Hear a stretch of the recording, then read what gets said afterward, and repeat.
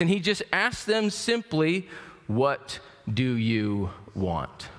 And I think it's the most brilliant strategy by Jesus to get into someone's heart, because we all want something.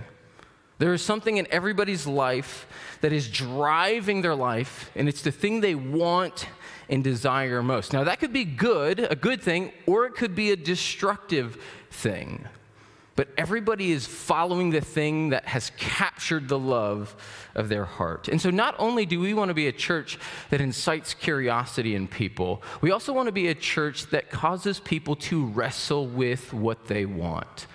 Because again, sometimes the things we want, even for followers of Jesus, have the ability to destroy our lives.